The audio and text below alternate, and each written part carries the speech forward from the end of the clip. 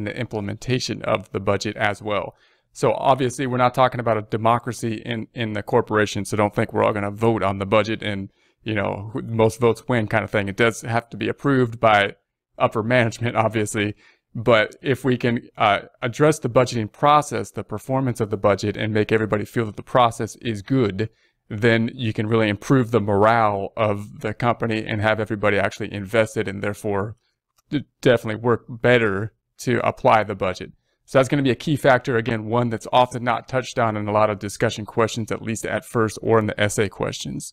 The budget also provides the basis on which evaluation will be made. So we're going to say, hey, this is what we expect to do, this is what we want to have happen, and therefore, once time passes, we can compare what actually happened to what we budgeted to happen. That's going to be the point of the budget. If we don't have a target, if we don't give people targets, and specifically targets that they can achieve and they have control over, then we can't really assess how they're doing.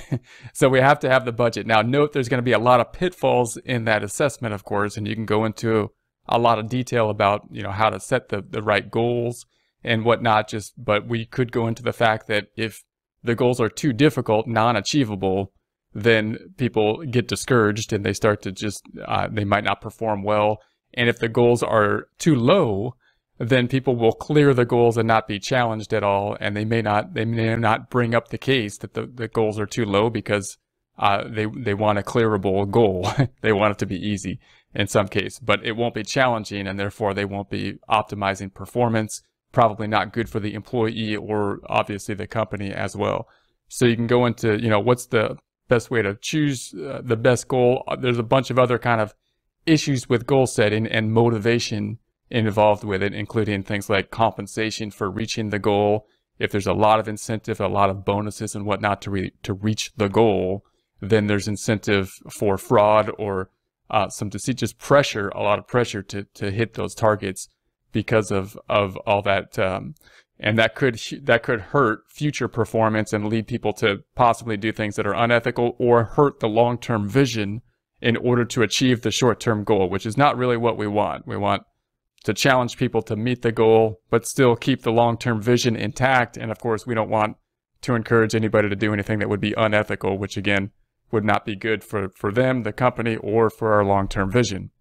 Once the budget has been created, we have the communication process to create the budget. Once it's done, once the decision has been made, once we have finalized the budget is going to be a great tool for us to communicate what our goals are throughout the company. So you want to kind of keep those two separate. Obviously, to make the budget, we're going to have the budgeting committee. We have everybody come together. We have a communication process. Hopefully, we build rapport with everybody, and it's a great communication type process. Once it's done, once the decision's made, then there's no more really negotiation about the budget. That time has passed. Now the communication should be geared towards the implementation of the budget. And the budget, if done well, is a great tool for the implementation. You can take the budget, hey, here's our roadmap, here's what we expect to happen, here's what we all agreed on, here's what everybody invested in, and therefore, and then we can communicate what the goals are. So the budget should be a tool for the communication of the plan once the budget has been put together.